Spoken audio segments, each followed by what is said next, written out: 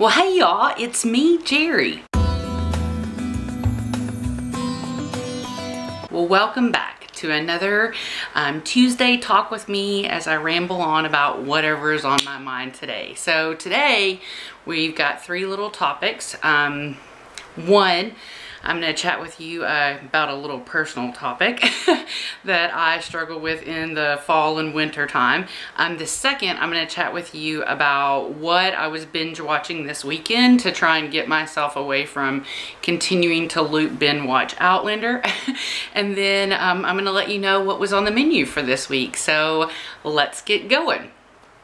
All right, so something I want to be honest about, and I'm not ashamed in any way, but I am a person that tends to just not do so well. I'm maybe a seasonal person. I don't like labels, so I'm not gonna go into labels and stuff like that, but I don't do so well in the winter when it gets dark and overcast and gray. That's a big reason why I moved to Arizona in my early 20s, is because I came out here for spring break and it was like rainy and cold and dark and gross in Arkansas, but it was beautiful and sunny and just felt so good out here. Now my birthday is coming up this weekend, and the not so great thing about that is that my birthday usually signals that kind of seasonal shift for me, where my days start to seem darker and it's harder for me to stay focused. I really can get into negative thought processes, and to be honest, that's kind of like where my channel kind of started to taper down last year, is because once it got a grip on me last year in November, I just didn't do a good job of getting out of it for a couple of months. But this year I went to battle a couple of weeks ago in getting myself prepared to deal with this change that I know inevitably is coming. And so I wanted to kind of chat with you today about some of the things that I'm using to keep me kind of lifted up as I go through this transition. And I don't want in any way to take away from anyone that has a diagnosis, anyone that has the constraints of mental disorders. I'm not trying to lighten anything to do with that. But if you're like me and this time of the year you get a little bluesy, you get a little affected by the changes in weather, maybe these are some things that could help you out. So I read, and I wish I would have taken note of it, but it may have just even been like in a feed or something that I was scrolling through, but somebody made the comment that if you took a ton of B12, you would just always feel great, and just don't take it too close to bedtime. And I don't know how true that is, but I know a while ago when I was seeing a naturopath, she did load me up with a lot of different B12 and B products. The other bottle I've already finished out. This is like a lozenge. So I take that some, but what I've really gotten to love a lot are these Rescue Plus kind of lozenges. They're sugar-free. They've got B5 and B12 in them, and so I usually have one in the morning and one a little bit after lunchtime.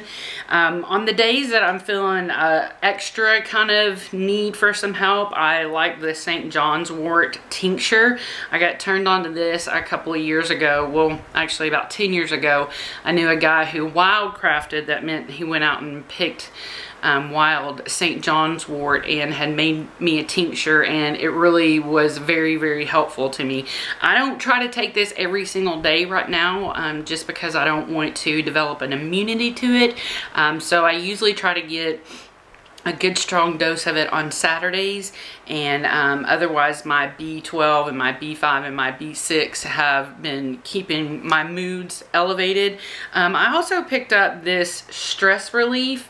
It's another homeopathic product, and it says it's for occasional anxiety, restlessness, and impatience. And I'll be honest and tell you that I've had a lot of great relief from this B5 and B12 lozenge. St. John's wort has always been a good friend to me, but I'm really, really loving the effects that I get from the added B12 and B5 and B6 that I've got in my diet right now. So I just wanted to be kind of open and frank and share with you something that might help you. I don't know obviously where you're at in your life, but I've done a lot of work in my life personally with therapy and other things, and you know, when it all breaks down to it after, you know, 40 something years, I pretty much have it down to what's going on with me, and these are the things that help me. So if you need some help, maybe check those out. I get all of these at my local Sprouts. I'm sure you can find them on the internet, or at a Whole Foods, or if you've got like a co-op in your town that's got like a natural food store or something like that, maybe check those out there. Now on to what's been keeping me distracted from my obsession with Outlander. Mind you, I did read one of the only books in her book series about Lord John Grey that I hadn't read. I read the entire thing last Friday. And so I'm pretty sure there's not a single book by her that I haven't read yet, and I'm just on pins and needles waiting for her next book to come out. But in the meantime, I did want to kind of just touch base with you on what we watched this weekend. One thing that we enjoyed was called Modern Love, and it's kind of little short stories that have nothing to do with each other, about different people at different points in their life. And it was, whew, I could almost cry now how some of those stories were so gut-wrenching, but it was really good, really nicely written, really identifiable. So if you need something kind of like that in your world, check that out. Now the one thing that we watched this weekend that I really just thought was phenomenal was a series called Unbelievable, and it's kind of like a mystery. They're trying to solve a crime. It's a bad crime, you know. It's a crime against women, but it's phenomenal investigation work. And I'm not usually a person that can watch things that have, you know, violence and bad stuff and bad imagery in it, and this really doesn't go too far that way, and I'm grateful for that. But the storylines and the way that it all came together in the end was just remarkable to me, and so definitely I would encourage you to check that out if you like that type of show. Now the other thing that we watched, and this is rude, crude, and just totally unacceptable, and it's called I'm Sorry. It's about a comedian and her life, and she is just, she's first class vulgarity. So I don't know if that will be for everybody, and it kind of has lulls where there's parts of it that are super hilarious, and there are other parts of it that you're just like, you know, scratching your head over what's going on with that situation. But it's been something kind of lighthearted for us to kind of float through. They're only 24 minutes long, but I'm telling you, the language, a lot of the topics are very, very over the top, like a comedian think. So be careful with that. It's definitely not safe for children. I don't think any of these really are something you should be watching around your kids, but it's kind of what's keeping me distracted right now. There's only 2 seasons of that out, and we probably have 1 or 2 more episodes of it, so I'm probably going to be back to Outlander this week, to be honest. All right, now on to what's on the menu this week. So on Sunday, we had tuna melts with macaroni and cheese, homemade macaroni and cheese, of course. And what we do with the tuna melts is, you know, we make up our kind of tuna salad, however you make it. And we usually look in the clearance section at Fry's and pick up like a couple of loaves of inexpensive artisan bread. This week I saw a nice loaf of French bread at Sprouts for $1.50, so I grabbed that, and so we just put our tuna on there, we sprinkle some cheese on top, we slide it in the oven to broil for a couple of minutes, and then we make our homemade mac and cheese, which is kind of like a roux that we do to get us a good cheesy base, and then, you know, toss that in with some elbow macaroni. Now yesterday, as we are going forward into our soup season, we got to have one of our household favorites, and that's a chunky, creamy potato soup. And the best thing about it is that it asks for about a pound of bacon. And I watch the sales at Sprouts, and I wait for their hickory smoked, thick cut, homemade, home style bacon to go on sale for like $2.99 a pound. And that's when I pick up my bacon and I freeze it and save it for just such an occasion. So we just enjoyed the heck out of that last night, and it's a wonderful, wonderful soup if you're looking for an awesome potato soup. Tonight's Taco Tuesday, so we're gonna have just some plain old soft tacos.